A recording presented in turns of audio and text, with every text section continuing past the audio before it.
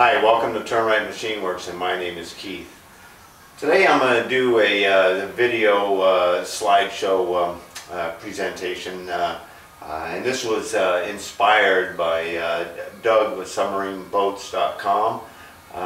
We got under the subject of masts, sailboat masts, steel masts, and I got into the conversation of the mast that I built for the Larinda, and he commented on them, and I opened up my mouth and said, hey, I'll put together a video and kind of show you how I built the mast for the Larinda. Two key components that I came up with, and of course I was an amateur at building masts, steel masts, when I started. And like any other project you've taken on that you haven't done before, you are an amateur. You know, hopefully by the time you get done with it, you're an expert on that particular subject.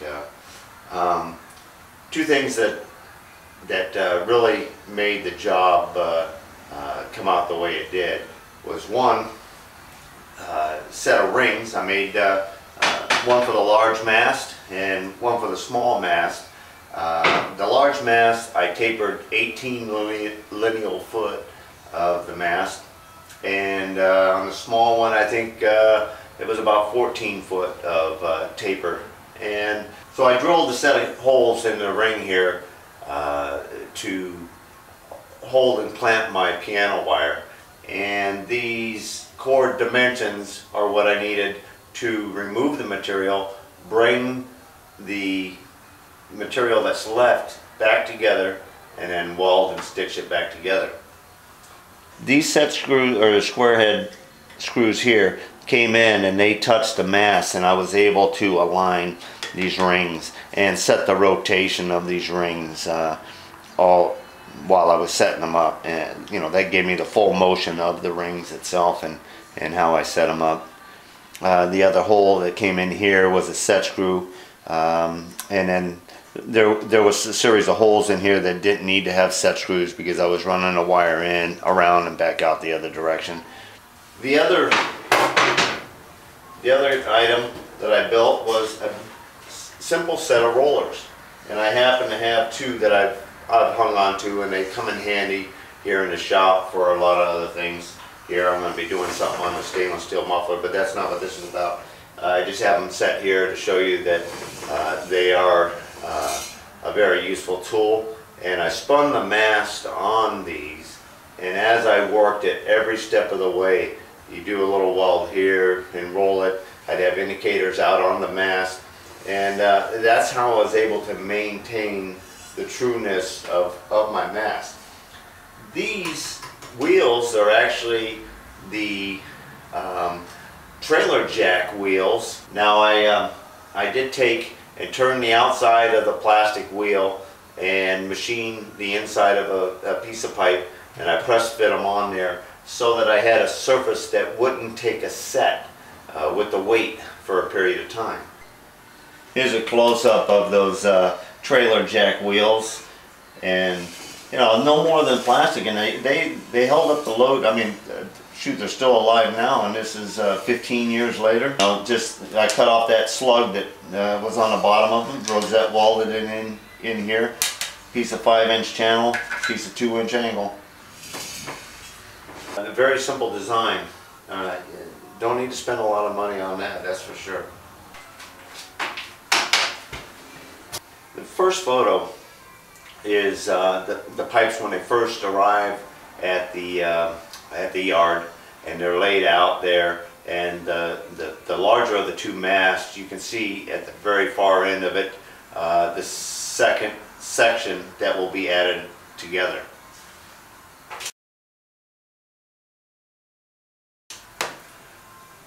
Next photo here actually shows the butt joint, the sleeve inside the pipe, and my rosette weld cutouts where I'm going to join the two pieces together.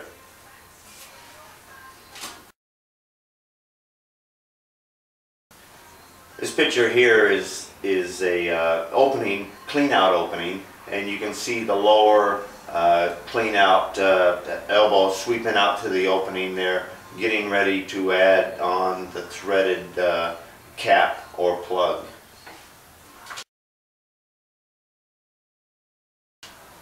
Alright, you got the plug is in the receiver there, and you can see the 4 lugs that are welded. They're drilled and tapped, and I made a square base that actually sets down into the bottom of the keel area and is securely anchored into there. And then this mast will slip down into there, and the 4 bolts, I think they're 1-inch bolts, that actually bolted the base of the mast down. And you can see in on the pipe, and you see the 3 standoffs, and I have a series of those going up.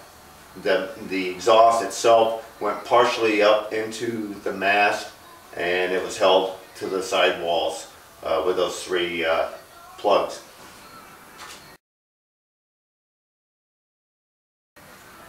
Here's another picture of the bottom there, and the plug is out, and you know, it's more of the same.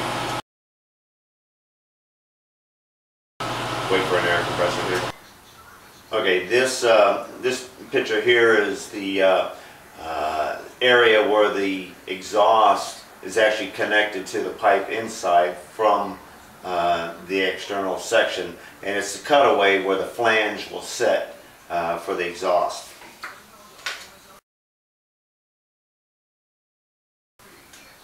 Here's a finished picture of the exhaust connection that is where the exhaust comes off the engine and bolts directly to the mast. Here's an end view of the start of cutting the materials out, and you can see that I staggered them around, and I spread them out so I'm uniform. All the cutaway on the mast itself was I did with a torch. I didn't have plasma cutting at that time. Next picture here, we're looking at the large one with the cutouts and the small mast, and you can see piano wire ends all around, and you can see how I pulled the wires through, and then I tightened the individual set screws here onto the piano wire and created those stiff, hard lines. Then I took a center punch, a marker and a center punch, and I clearly marked those lines so that if we had rain, rust buildup, and things like that, and you don't know how many wires, I ended up breaking on this thing, sparks grinding, and tripping over, you know, a lot of different. The wires can't stay up there forever. Also, piano wire rusts just as fast as the mast does.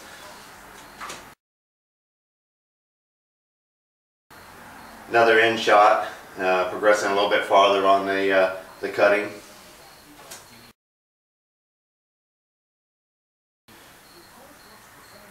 The small mast in this picture, I've fully got it ready to start separating those little tiny sections that I got in between my major cutouts, and it's ready to start bringing down, closing it down.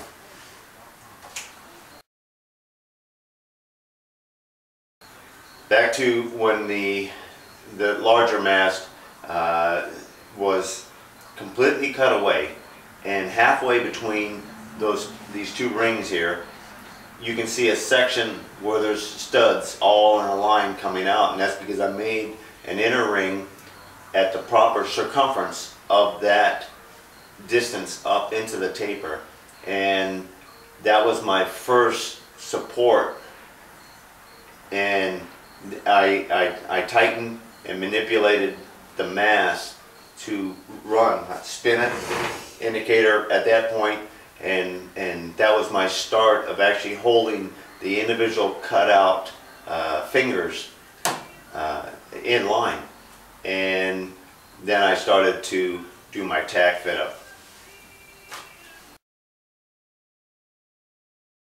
This next picture here is the large mast and you can see the tacks, and those tacks are about one tack lineal length of a foot between tacks, and the cap is tacked onto the end of it.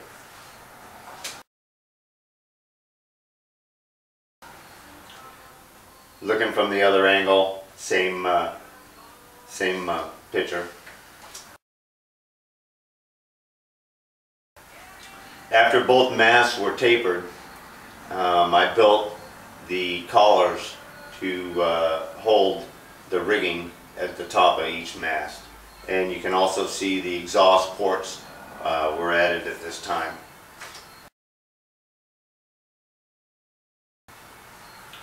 Okay, here's a close-up of the exhaust port on, I believe it's a small mast there.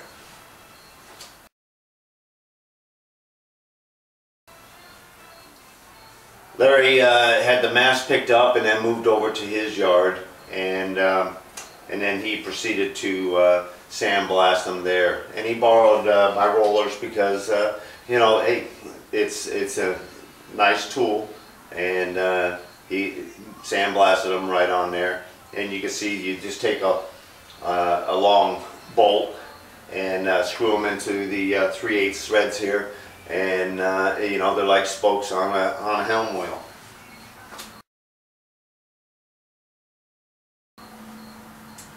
Next picture here is Larry standing by the mast, and he's painting them. And you know, Larry was one man that would truly give me a worthy job, meaning I would use my talents to the fullest to meet the challenges that Larry would give me. Larry took his own life, and I had a hard time dealing with that. We'll move on.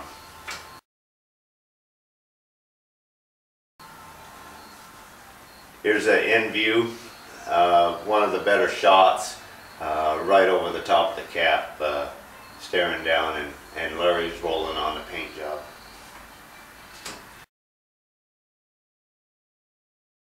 And my last picture, this is really like a Christmas card, and we get them all the time, and he would keep us tuned in wherever him and Marlene were traveling around to. And it says, Schooner Larinda, Central Wharf, Salem, Mass. Awaiting rendezvous, sail with USS Constellation off Marblehead, Mass. Happy holidays, Marlene and Larry.